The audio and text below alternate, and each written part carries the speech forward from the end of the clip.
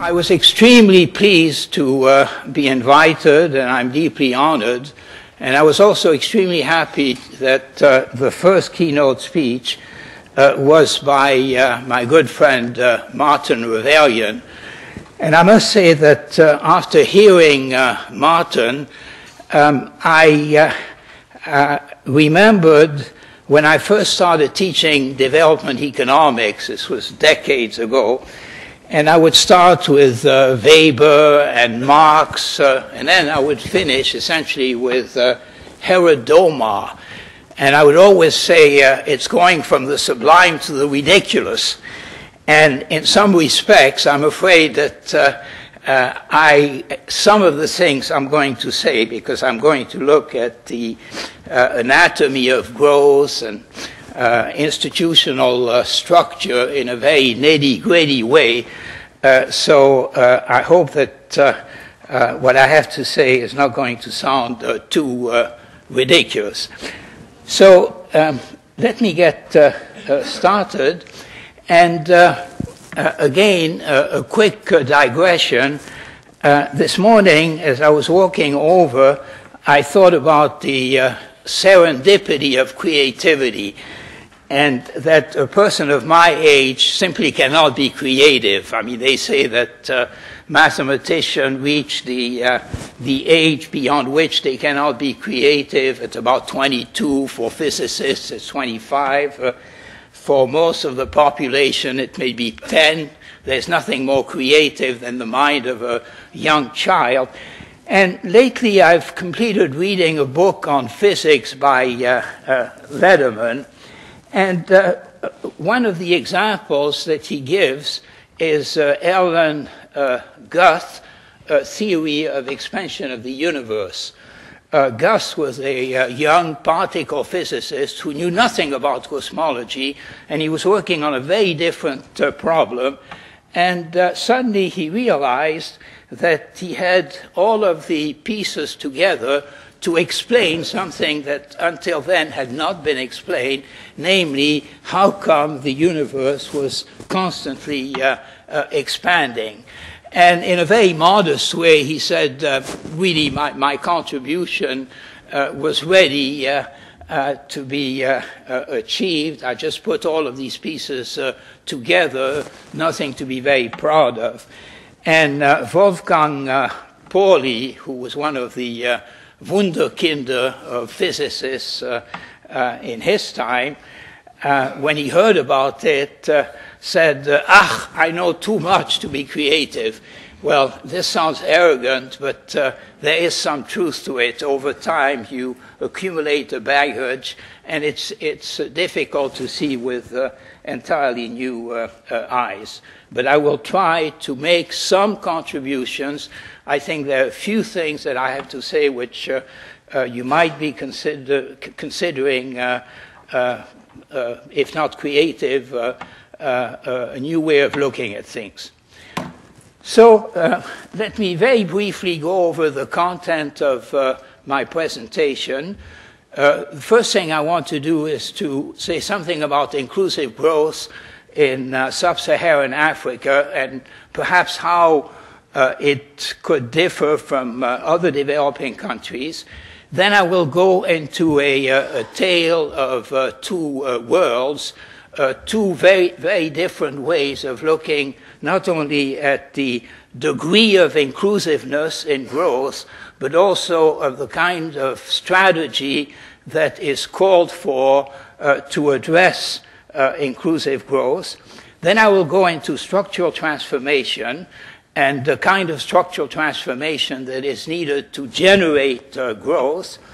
Then one of the topics that I have been working on for the last 10 years, and some of you have heard me talk about it already, I'll say something about the interrelationships linking growth, inequality, and poverty, and two different strategies, the pro-poor growth as well as the pro-growth poverty reduction.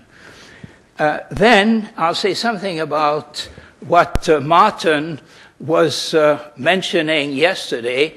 How is it, or why is it, or is it really so, that a high initial poverty can dampen growth, can be a brake on growth, and is this really true within the context of Africa? Then the second part of my presentation, and again, because of time constraints, I'm afraid I won't be able to say too much here, is on the architecture of institutions conducive to inclusive growth. In a different paper that I did for JICA, I looked at institutions that could be conducive to greater growth. So again, depending on time, I will say something about it. So before it is too late, and I've been caught short many times over a long lifetime, let me give you the main messages. First of all, what I will do is emphasize the reverse causality from poverty reduction to growth, which I think is a very important link. I will claim, and it's a tentative claim, I think much more research is needed, that the recent structural transformation in many of the African countries is more inclusive than it has been in the past. And I'm going to raise the question as to whether there is something different in the anatomy of growth in sub-Saharan Africa compared to other developing countries. At one time, Easterlin and Levin were talking about the African dummy. So in a way, it's an attempt at, if not elucidating this dummy, trying to understand it better. One of the points that I'm going to make, and I hope Martin is here because it bears directly on his work, it is not clear that high initial poverty retards subsequent growth in sub-Saharan Africa. I've done some additional work using his own data set, and it shows that the results for the African subsample tend to be different than for the whole sample. Then my recommendation is going to be to follow a strategy of pro-growth poverty reduction in the selection of inclusive institutions. And again, I will claim that such institutions exist and can be designed to conform to the conditions which exist in Africa. So very quickly, what are the features of inclusive growth within the context of Africa, which perhaps are somewhat different than within the context of other developing countries? In the case of Asia, and I just completed a paper for the Asian Development Bank on inclusive growth, it is not clear that growth has led to greater inequality. It has led to greater inequality in some countries, particularly in China, but overall, one cannot necessarily generalize. In a number of countries, inequality has not increased. So in the case of Asia, and perhaps less so Latin America, to adopt the relative definition of pro-poor growth does make a little bit less sense than within the case of Africa. But I think within the case of Africa, it's quite clear that it is important to have a reduction in inequality as an objective.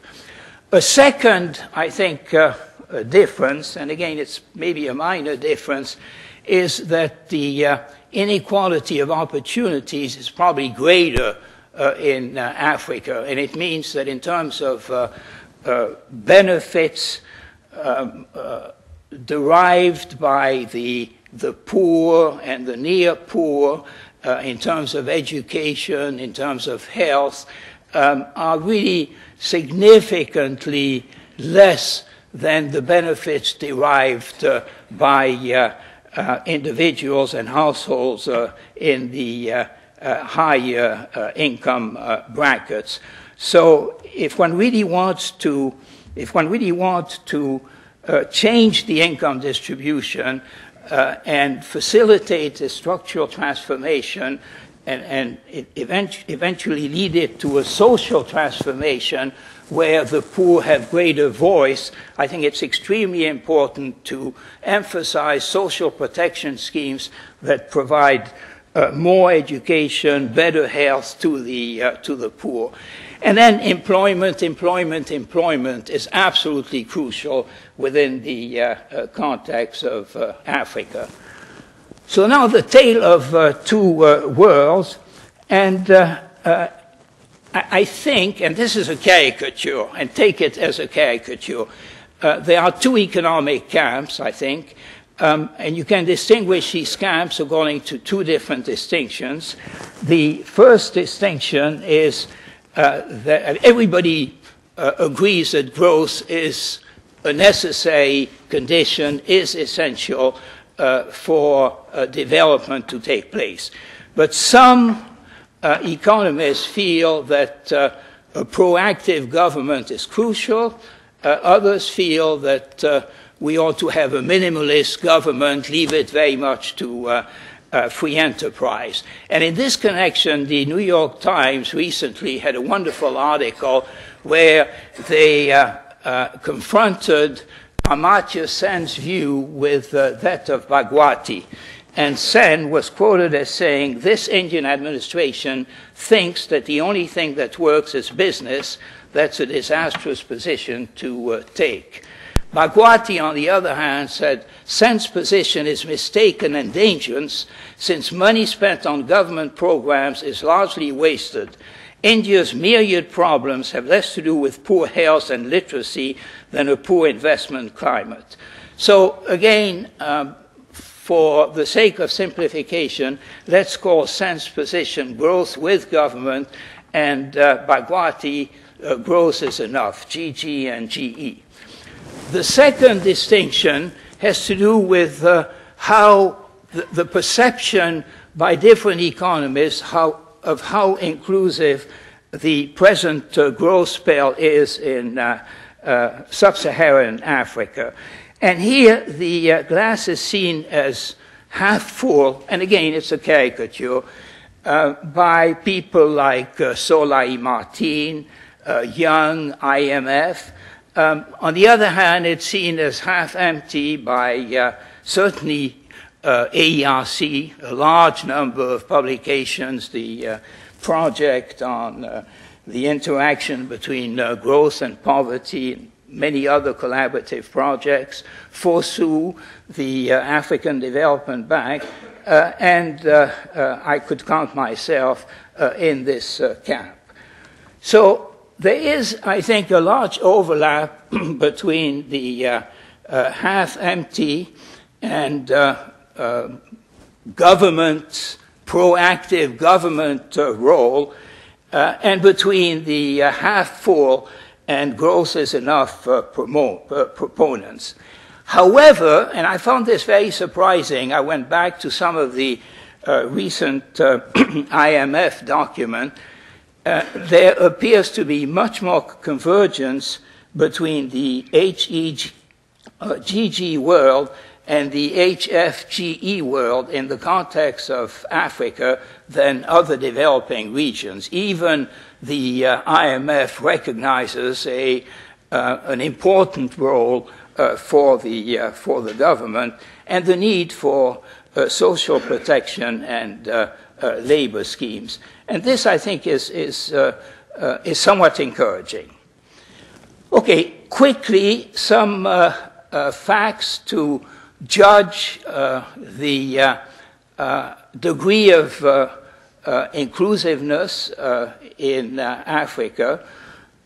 First, since 2000, remarkable growth, something like 3% per capita GDP per annum, compared to 0% between 1960 and 2000. Headcount poverty went down from 58% to 48% between 96 and 2010. Ravi Kambu at one time made the, I think, the very incisive comment that really one shouldn't just look at the headcount ratio, one should look at the number of poor. There, the situation is not quite as good. There has been an increase in the absolute number of poor. Income inequality is still very high. Only 28% of the labor force has stable jobs. 63% have vulnerable jobs. The McKinsey report that I would recommend has changed the definition. We used to talk in terms of formal as opposed to informal employment.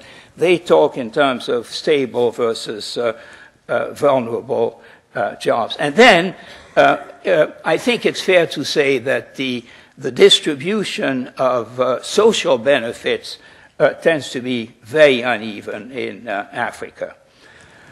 So let me now move to what I call the anatomy of growth, and particularly the structural transformation. The World Development Report of 2008, which was on agriculture and development, made the point that until the early 2000s, in sub-Saharan Africa, workers tended to be pushed out of agriculture rather than pulled into other sectors, into more productive sectors.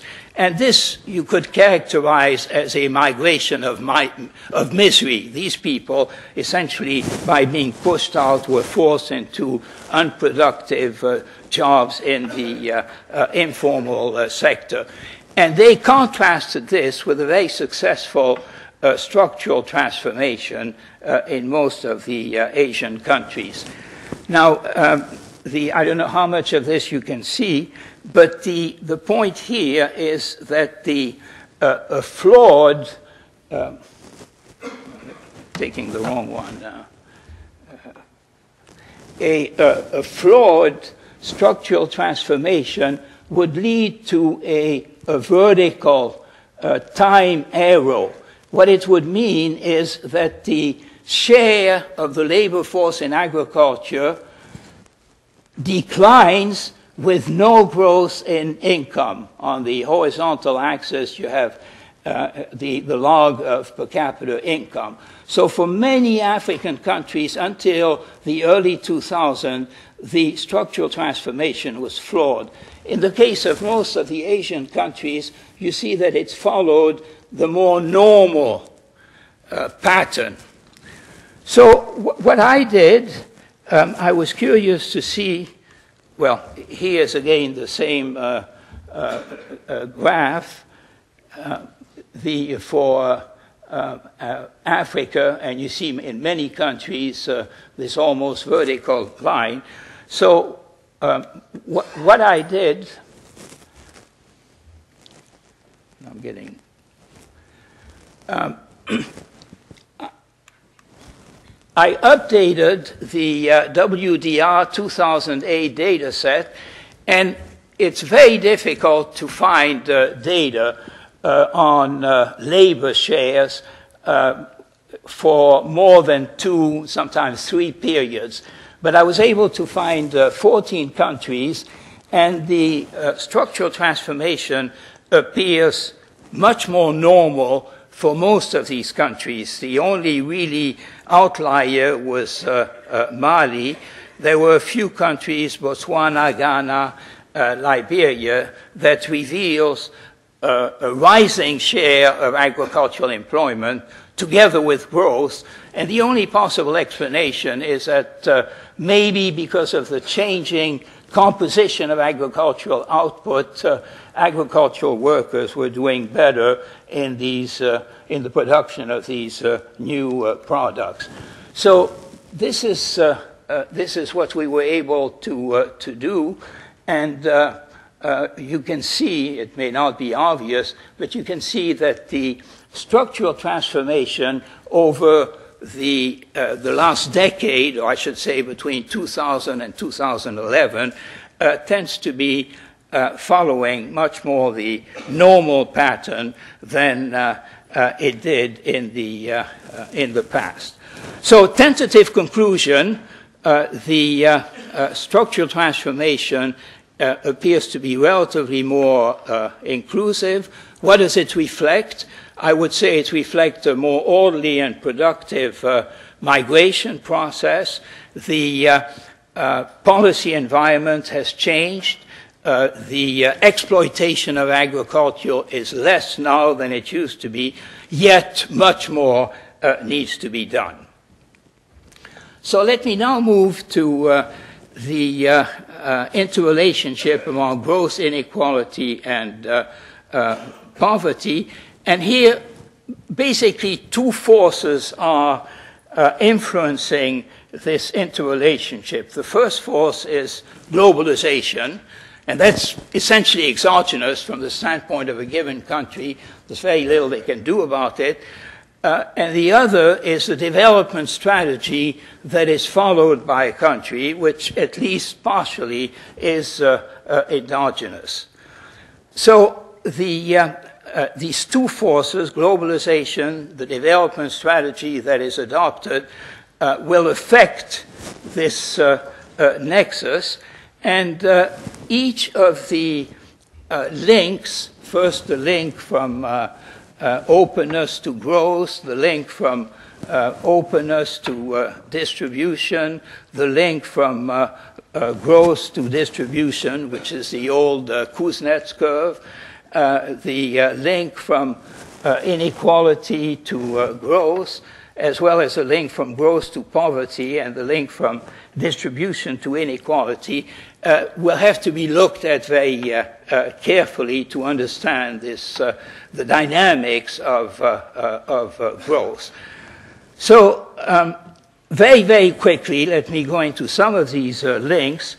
If you take the blue, the light blue arrow, it's very clear that a country like Kenya, relying on export of horticultural products, that the impact of this growth will be very different than oil exports from Nigeria. In one case, it's a labor-intensive product. In the other case, it's almost a completely capital-intensive product.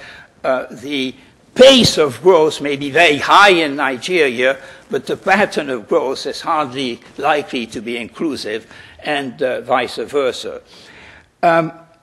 The link, the green arrow, linking the development strategy and globalization to distribution, here, looking at a whole sample of African countries, I found as many countries in which inequality had increased over the last 10 years as countries in which it had gone down. But again, if you want to come up with a composite index and you weigh it according to population, then you can say that the Gini coefficient has gone up. Not very much. I think it went up from something like 44.44 to something like 0.47.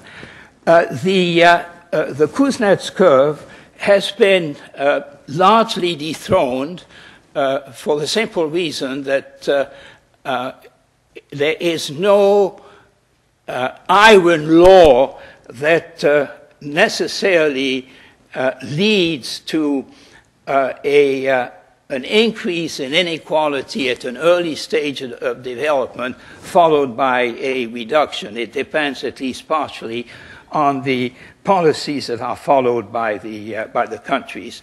And then, of course, the other two, from growth to poverty, from distribution to poverty, you can say that income distribution acts as a filter on the impact of growth on poverty. Now, later on, what I will do is emphasize very strongly the reverse causality starting from poverty, but this will come in just a few minutes. In terms of the impact of inequality on growth, there are two conflicting theories. The old neoclassical Kaldor theory claimed that since the marginal propensity to save of the rich was higher than that of the poor, an unequal income distribution was almost a precondition for economic growth. The new political economy of development, people like Roderick, claim, on the contrary, that greater inequality leads to social conflict, political conflicts, and can dampen growth. So, again, depending on which one of these two theories you believe in, you're going to have very different policy prescriptions. I am rather strongly in favor of the new political economy of development story. Okay, now we come to the reverse causality from poverty to growth, and Martin, in I think a very important article in the AER, finds that high initial poverty rates have sizable negative impacts on the growth rate. And what we already knew, the growth elasticity of poverty reduction tends to be lower in countries with a higher initial level of poverty. So I mean, in a way, you can have two different strategies. I mean, they're very much overlapping if you want to. But one strategy, which is the well-known pro-poor growth strategy, grows from growth to lower inequality to poverty reduction. But the other one is poverty reduction will lower inequality, and by lowering inequality, and also for other reasons that are not entirely clear, is going to contribute to growth. And in my message, I would strongly favor looking at the feasibility of this strategy. Okay, yesterday, Martin talked, this was at probably a meeting where not all of you were, about poverty traps. Well, we know that there are many, many poverty traps, and I list some of them here. I don't want to go into them. And then the question is, can some of these poverty traps be changed? These are vicious circles. Can they be converted in virtuous circles? So what I would propose here is a development strategy that by having institutions and having policies that reduce poverty directly can also lead to greater productivity by changing very often the behavior of the poor. Think of a social protection scheme a la Progressa, a la Oportunidades, a la Bolsa Familia in Brazil, or in the case of Africa, the Ethiopian Public Works program. By reducing poverty, it frees the recipients from being unable to take certain risks. There's plenty of evidence that with the money that they get or that they save by essentially having not to pay for fees for their children, free lunches and so on, they can start businesses and it can be productive. So you could in a way think of the intervention reducing poverty as being productive and leading to a virtuous spiral.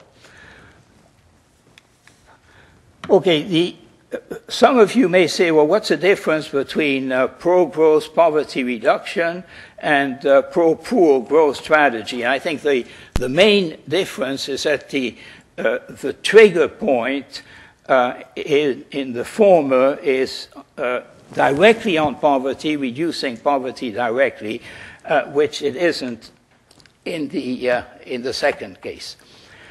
Now, coming back to Martin, his point that high initial poverty rates have sizable negative impacts on growth, I confronted it with some evidence. Well, the first point I think that I should make here is that when you first encounter this statement, you say, well, of course, the countries that have high poverty will have low growth. But his point is a much more subtle one. He checks for the endogeneity, and he claims that there is a causal relationship between high initial poverty and subsequent growth. Now, I confronted this hypothesis with micro-evidence from 15 Ethiopian villages and something like 30 Rwanda districts. And what I found was exactly the opposite, that in both cases, high initial poverty led to high growth. So let me first give you the evidence. This is a case of Ethiopian villages. On the vertical axis, you have average per capita consumption growth. You see that countries with high initial incidence of poverty have higher growth. In the case of, again, Ethiopian villages, and looking now at the average rate of growth in poverty reduction, the average rate of growth of poverty reduction was higher in the villages where the initial poverty was high. Same thing for the Rwandan districts.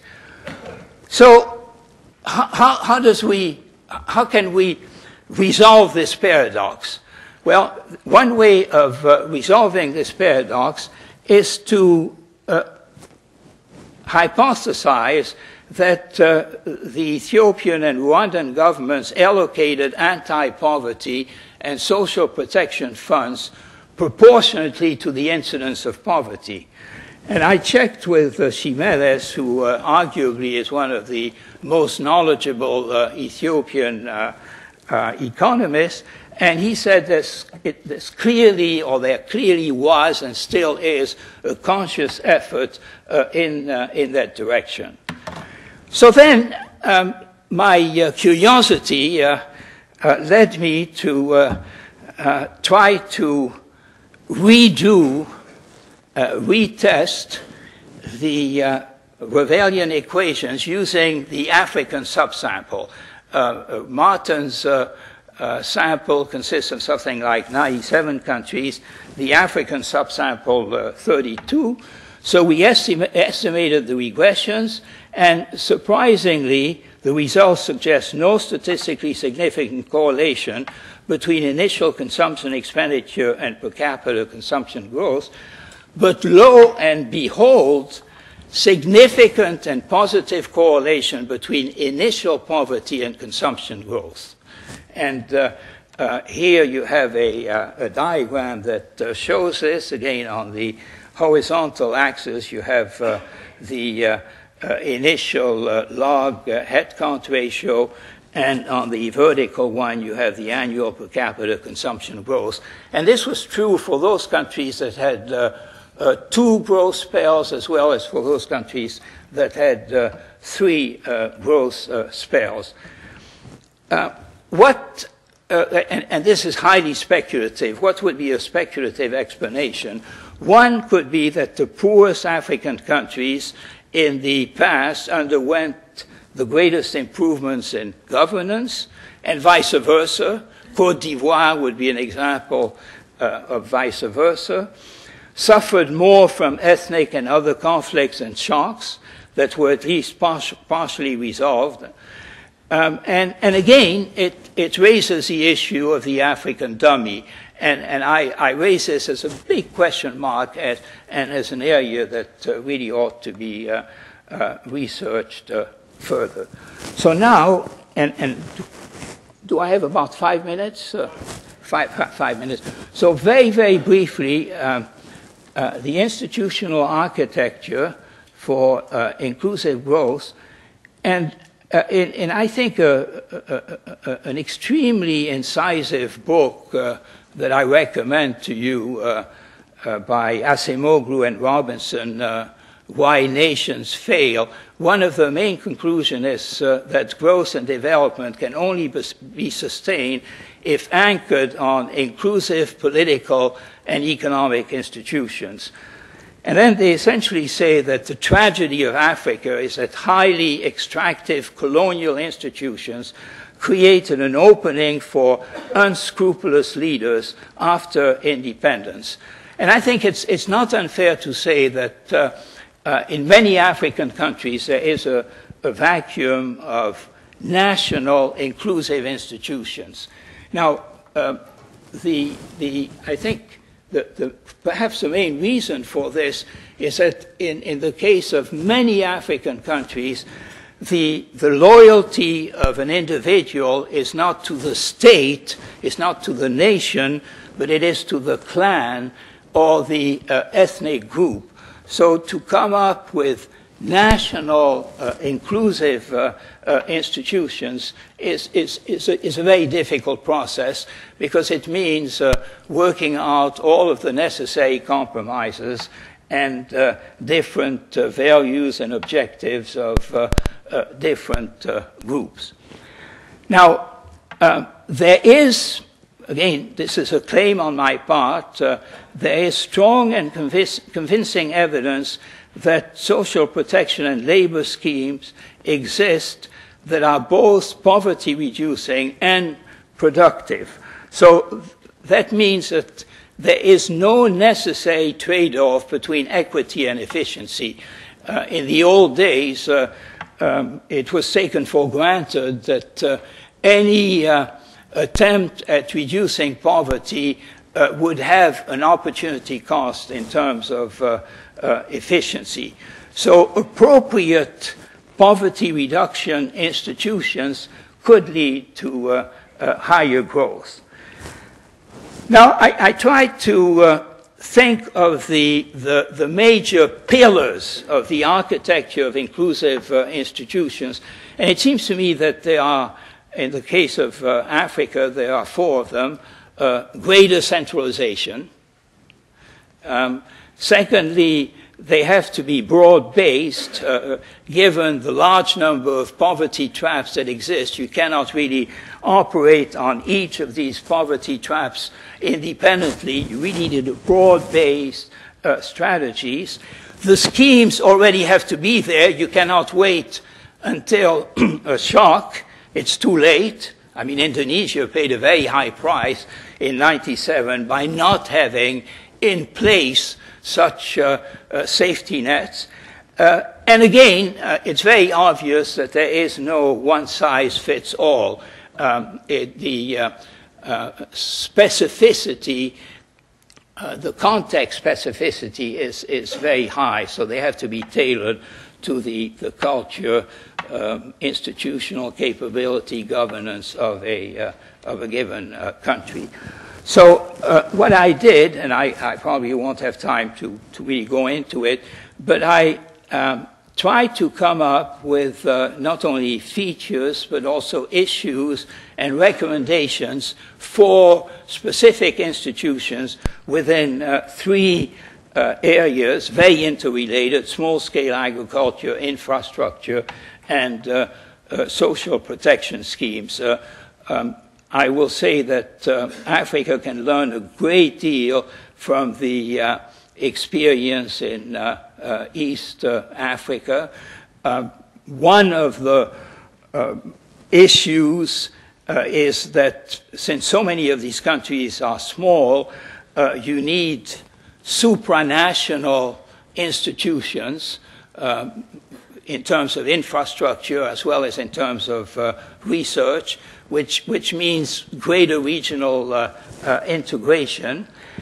The present structural transformation is inclusive, but it needs much more in order to create a social transformation.